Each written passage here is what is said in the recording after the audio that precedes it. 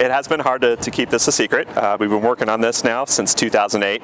We had about 3,000 people here in our new manufacturing facility where we introduced the G500 and the G600. Standing behind me here is our very first flight test aircraft for the G500, and we did a power taxi up for everybody, and the crowd just went nuts.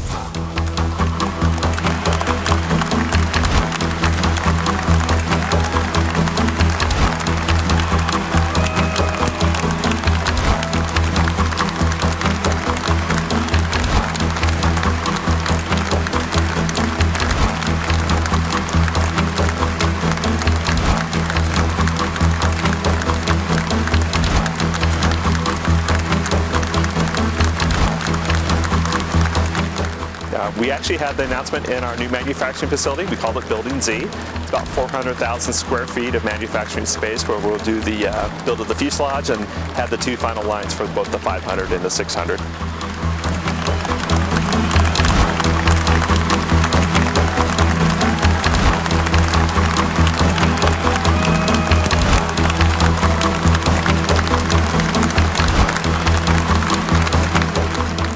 What really gives these aircraft their great performance are really two things. One is the wing that's designed and built by Gulfstream. That really kind of built upon the G650. So we took the very high sweep and the aerodynamic characteristics of the G650 and we scaled them down to these the smaller aircraft.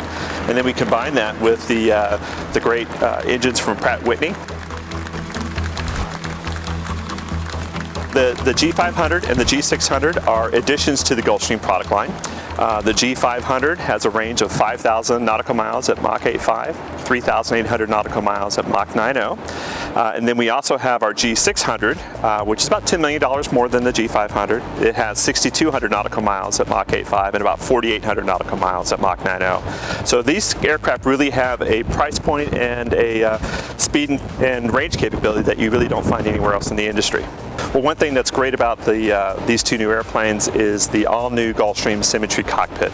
And we call it Symmetry because of the awareness that you have between both the pilot and the co-pilot. The thing that's unique about it is that we actually are using an active control stick as part of our fly-by-wire system. And what that means, when the captain is flying the aircraft, the inputs that he's making into the control sticks also goes into our control sticks for the co-pilot.